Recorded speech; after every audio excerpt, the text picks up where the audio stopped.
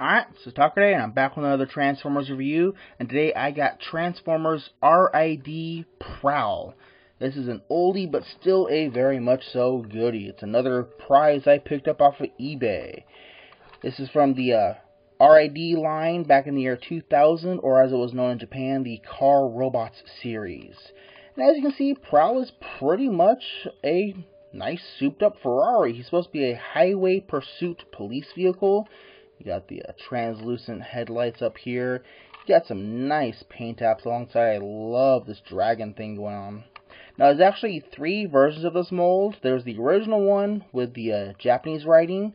There's another black and white where the black is more predominant. And then there's this one. I didn't even know this one existed until I saw it.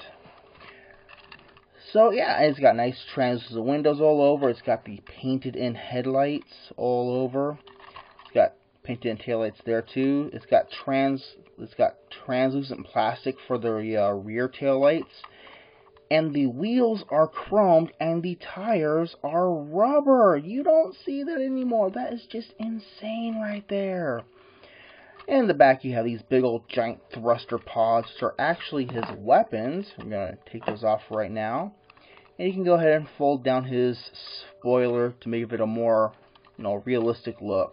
And you flip it over, and you know what? There really is no robot kibble underneath. I mean, yeah, you can kind of make out what stuff is, and that's the head right there. But, you just turn facing the other direction, and there you go. And heck, look at this. He even has individually molded exhaust pipes, and they're kind of posable to a point, but not really. So, let's go and get my comparison shots in here. This is one that came out a couple years later. This is Generations Drift. Pardon the hair. There we go. And yeah, they kind of exploded in size for a while there, didn't they?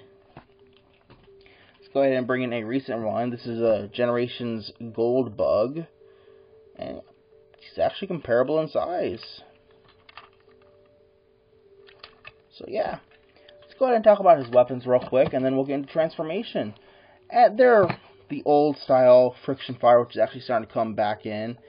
You can actually get a pretty good speed on these missiles too, and they're translucent grayish plastic with flame painted molded detail going on. Nothing too fancy, but they do the job and they do it well. So let's go ahead and get into the transformation. What you're going to do is come back here and open up the doors. And what's funny is that I did some research on this guy, and when he was first sold, one of the selling points was apparently real opening doors. Don't think that quite counts, but to enhance the illusion, they actually molded the underside of the feet to look like car seats. It kind of works. But yeah, you're going to pull the doors away, you're going to lift the roof up, you're going to bring up the whole front of the car, and then reach in and pull the legs out. You're going to twist them at the knee, and then twist them again at the ankle. Knee, ankle. You don't want to bring the door panels around like this, because these are going to make hip skirts. And yeah, this joint isn't all that stiff, but it's really just for transformation, so it doesn't matter too much. Then you're going to collapse all this together so that that hinge goes through this square up here on the front. Fold the hood of the car down and fold the roof over like that. And then you're going to push that all together there.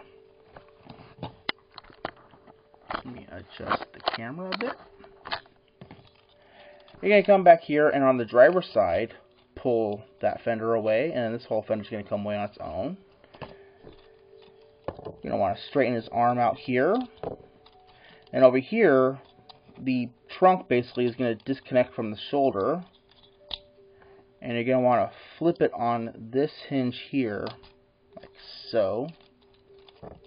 There we go.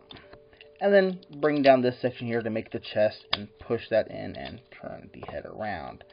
And go ahead and flip up those exhaust pipes. And he is kind of spindly and annoying to pose, but once you do get him posed, he actually is pretty damn cool. So before getting into detail on the figure himself, let's go ahead and get my size comparisons out of the way. Here is Generations Gold Bug. And yeah, Goldbug's actually noticeably taller, isn't he? And let's get Generations Drift in here. And again, yeah, noticeably taller. So, but yeah, Prowl uses his weight in a bunch of other ways because he is kind of the epitome of a shell former, because there's his car doors, there's his rear trunk, there's his hood and roof, his shoulder panels are pretty much just kibble and car stuff. But he uses his car parts well. He organizes his kibble well, and it looks good. You can take his guns, you can peg them back on to the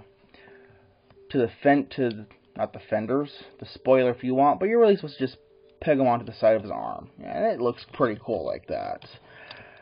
He has a lot of translucent plastic also, but it's not load-bearing translucent plastic. His door panels, I like that they're painted on the inside and molded to look like car door interior. That's all translucent plastic, but not load-bearing. His chest is made out of a lot of translucent plastic. Again, not load-bearing, and it looks nice.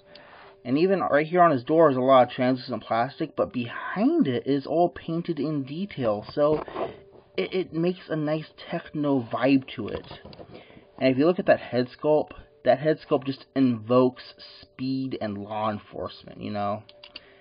Articulation-wise, he's got a swivel neck. He's got ball-jointed shoulders, so you get a lot of poses out of that if you want to, but sometimes he just look really goofy. He's got a below the shoulder swivel, and above the elbow swivel, ball-jointed elbow, ball-jointed hips, ball-jointed knees, double ball-jointed ankles. So if you want to, if you're willing to finagle him around, you can get some really decent poses out of this. There you go right there. So yeah. One cool little bit I really do like though is that his exhaust pipes can become like chest-mounted blasters. I do really like that. I know it probably wasn't intentional, but I like that. If you can find this guy up on eBay, I wouldn't pay more than like $15, including shipping.